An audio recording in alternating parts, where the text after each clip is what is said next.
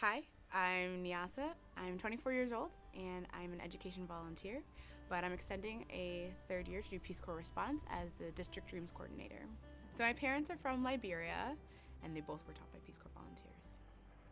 So my dad has his PhD in chemistry, and right now he's an analytical chemist for AbbVie, but he was saying how the interactions he had with Peace Corps volunteers is what inspired him to love learning.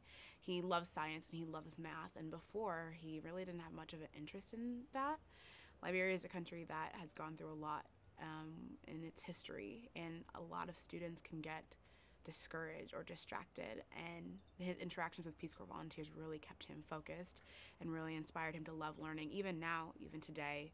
Something that's really important to me is that Peace Corps is seen differently all around the globe, but it really has touched my life in a really specific way because my parents are immigrants. They came from a really poor country that's had a lot of struggle, and the odds were always against them. And because of education, because of being inspired, that's what changed their life and changed the course of their life and eventually my life.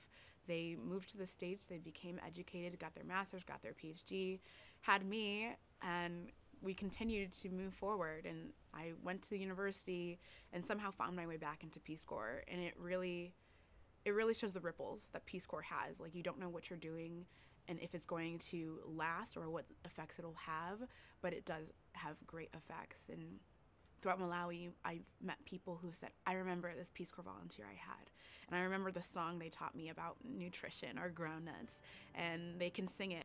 I wouldn't be who I am today, I wouldn't be educated, I wouldn't be where I am today without my parents, and I believe truly without the impact of Peace Corps. I am passionate, I am vivacious, I'm a Peace Corps baby, I'm Peace Corps Malawi.